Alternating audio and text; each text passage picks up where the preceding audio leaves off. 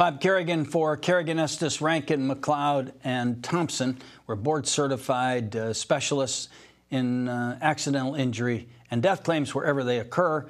If they occur in other states, we associate lawyers in that state, and if they occur any place in Florida, of course, we are licensed to practice law in Florida and can represent people in the event that they have been seriously injured in an accident or had a loved one that's been accidentally killed.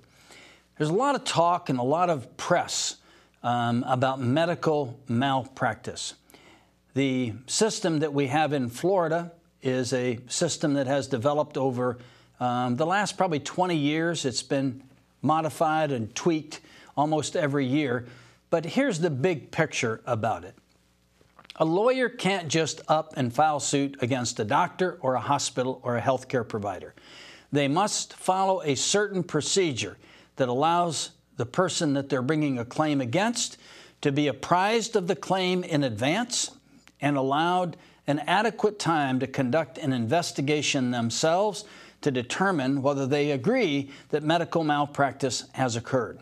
There's a procedure for it that lawyers that specialize in this area know about, and it has to be followed exactly. You must obtain the records first, have a board-certified, we prefer, our firm does, a board-certified specialist review the records, or a hospital administrator if it's a hospital, to give us an objective opinion. Is there malpractice or not? Because we don't want to file a suit and lose it. Now, any lawyer that files a lawsuit could conceivably lose the suit, but you don't want to begin a medical malpractice lawsuit without the benefit of a highly specialized expert in the field. And whatever the area of medicine is, if it's obstetrics or if it's neurology or whatever it happens to be, you want to have that board-certified expert to tell you, yes, there is malpractice here and it should be pursued. Years and years ago, maybe 50 years ago, it was impossible to find a doctor to testify against another doctor, virtually impossible. Shelley Schlesinger pioneered that in Florida. He's a very famous Florida lawyer who specializes in medical malpractice. His sons still are very active in that field. And Mr. Schlesinger just stayed after it until he eventually found doctors who would testify against other doctors. Now it's fairly common. We can find highly qualified physicians that will agree to testify against other physicians if there has been what they call a breach in the standard of care. What does that mean?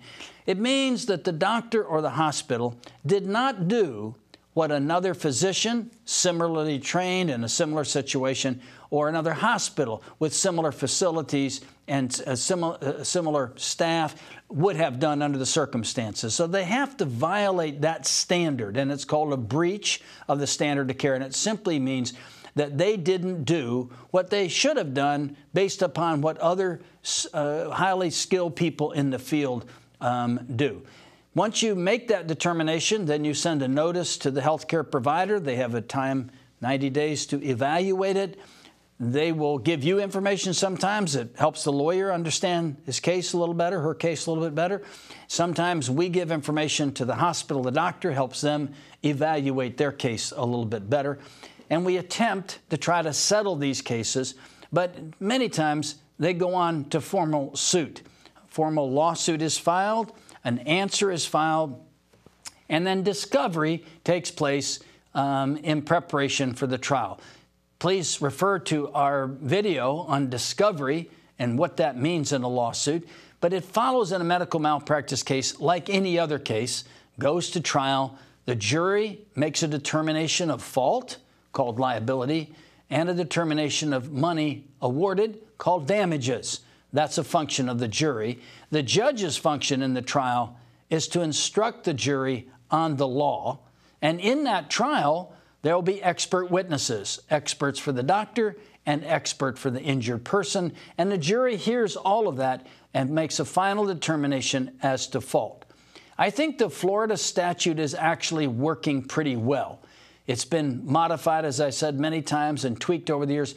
But I think now we have a pretty good system. It's fair to the doctors in the hospital, and it's fair to the injured parties.